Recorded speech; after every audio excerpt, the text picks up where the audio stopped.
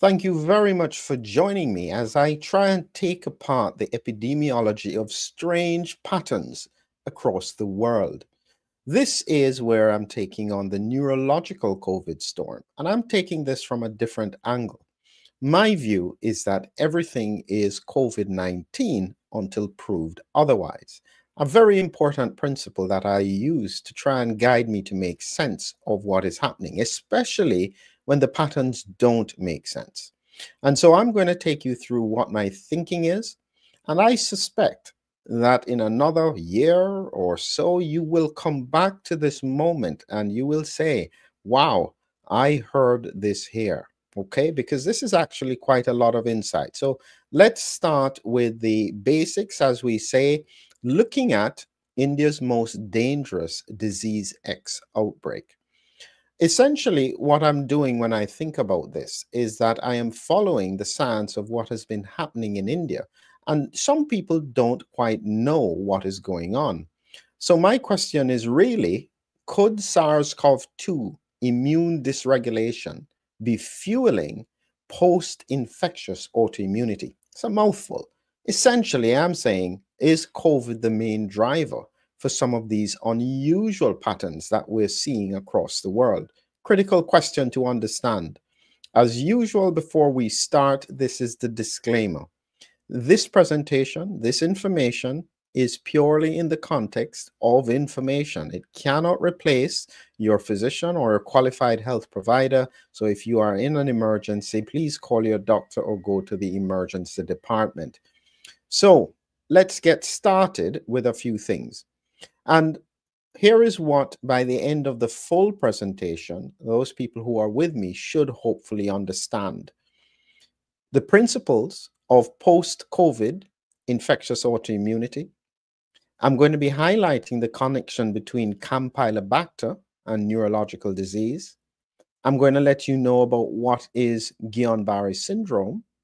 And I'm going to talk about the Congo malaria outbreak again, and the connection to the current measles outbreak in the United States.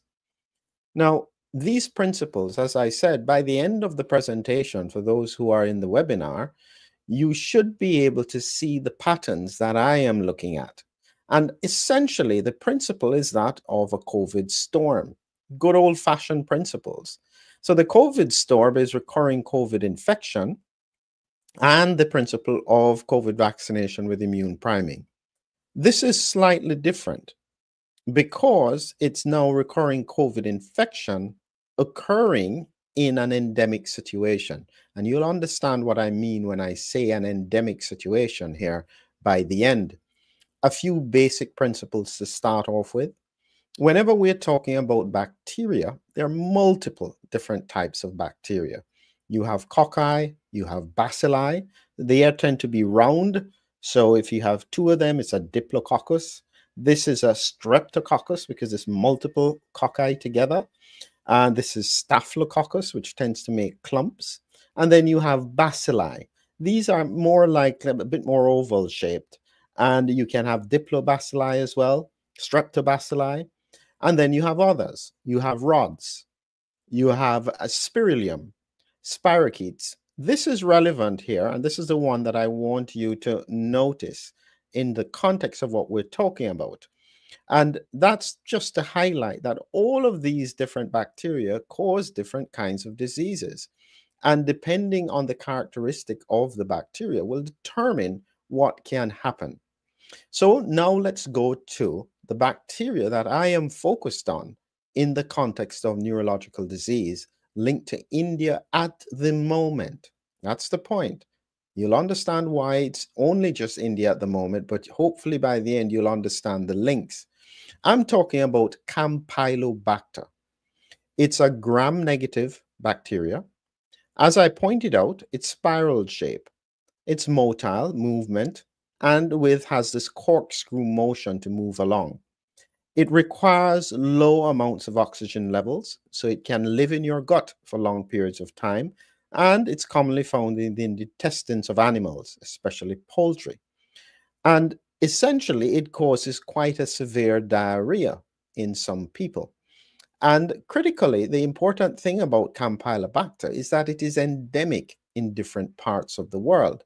And so it's part of the thing that you can get as a traveler's diarrhea, because if you travel to different parts of the world and you're exposed and you don't have proper immunity to it, you can then get quite sick with it.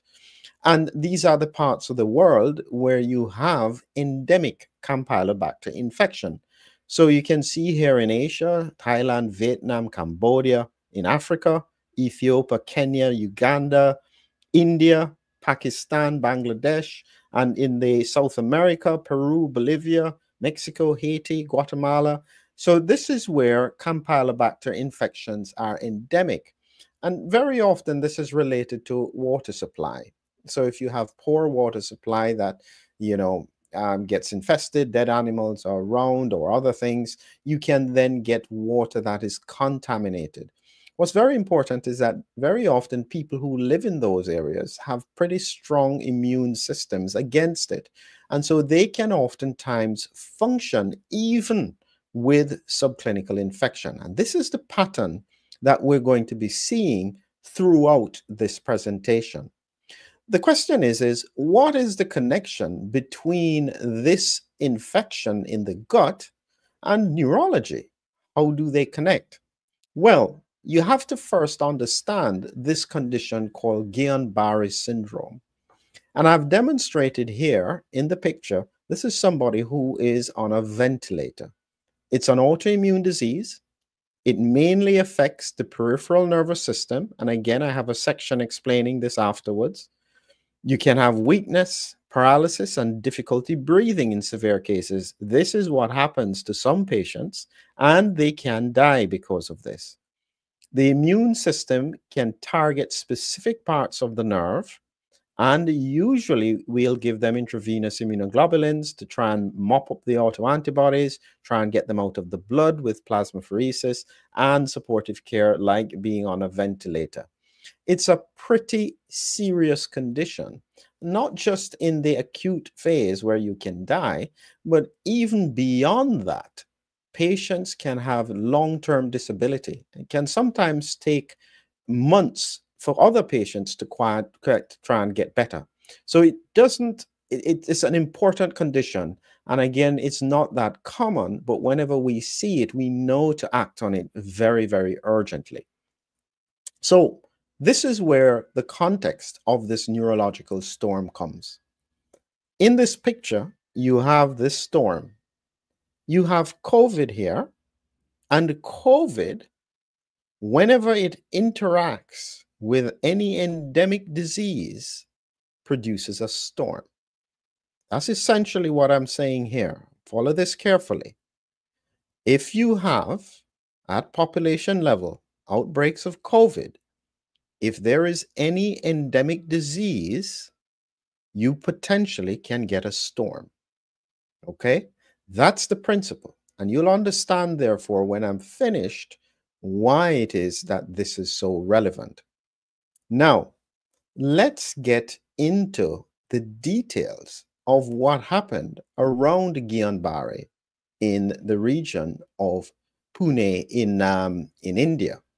And just so that you have an understanding, I have got here a map of the region so that you can see it. So this here, as you zoom out, is India.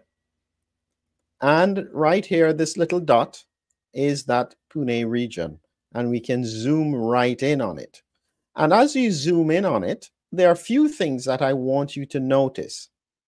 Northern part of the district is the Pimpri Chinwad region. The southern part down here, the Pune region. But look carefully at this dam. It's a Kandakwalasa Dam.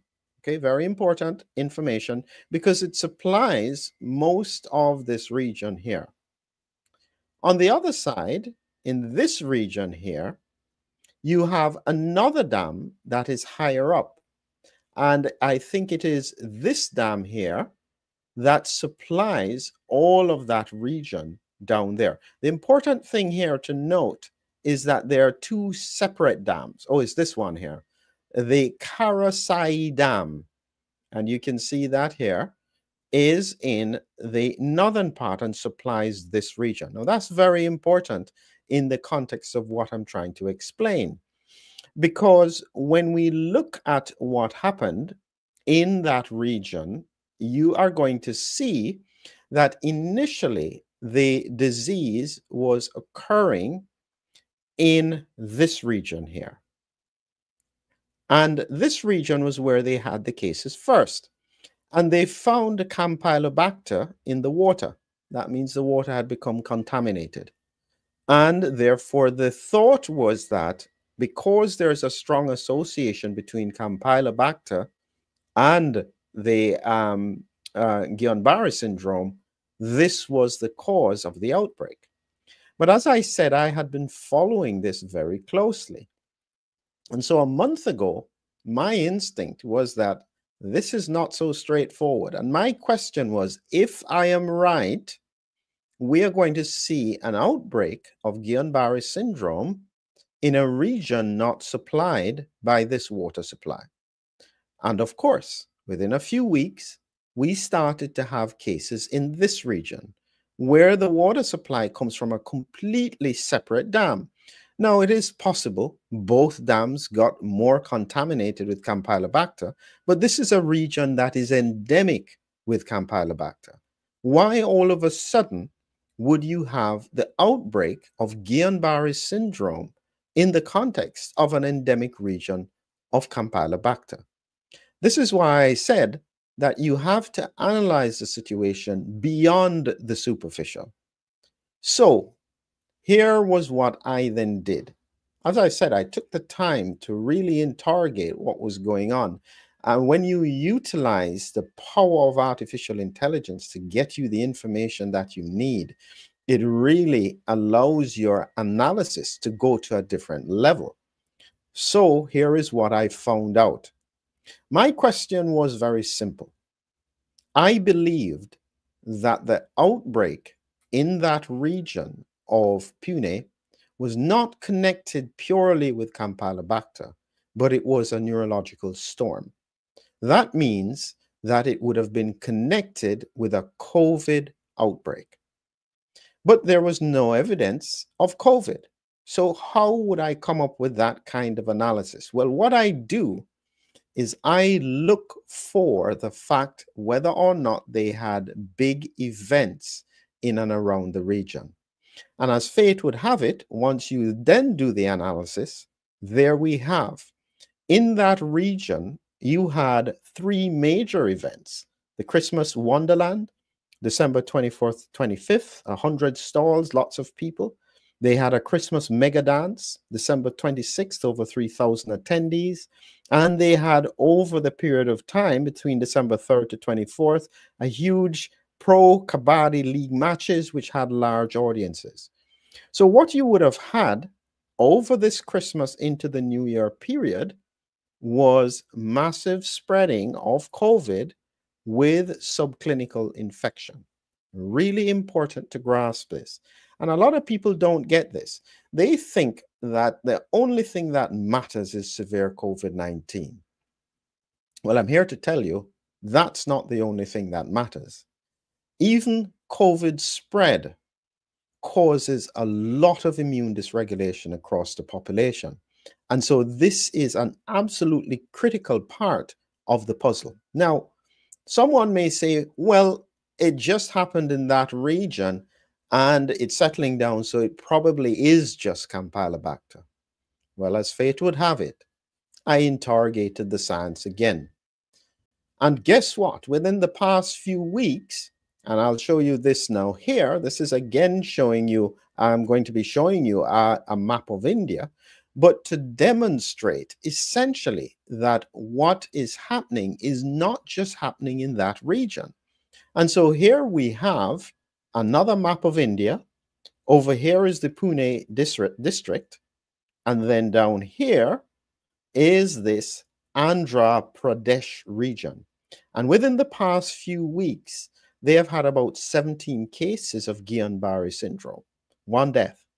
They are not connected. And as fate would have it, they had a major political event occurring in the past few weeks, lots of attendees, you are then going to have circulation of COVID. The principle is that if you underestimate what happens when there is significant circulation of this virus, you will be not able to understand what is happening. Now, remember, for those people who know what I've been talking about, and those people have been following what I've said, in the past 2 days, I have highlighted that information, credible information, is coming through that this virus is nowhere near normal. It's a culmination of almost 100 years of research to put together a frighteningly lethal virus. If you don't understand that, you will ignore what I say. But for those people who understand what we are up against, we need every ounce of thinking to get our minds around it, because the principle still remains. This virus is fueling immune dysregulation, and out of it will come post-infectious autoimmunity. Challenging times ahead. Thank you for being with me for the YouTube audience. I think we'll be going on now to our webinar for other people. If you want to see the full presentation where I go through all of the bits, where I give you more details about Campylobacter, how it interacts to cause Guillain-Barré, what happened in the Congo with malaria, and what my prediction is with regards to what's happening with measles in the USA. If you want to hear that, please, in time, get it on Substack and you'll be able to see the full presentation. Have a great evening.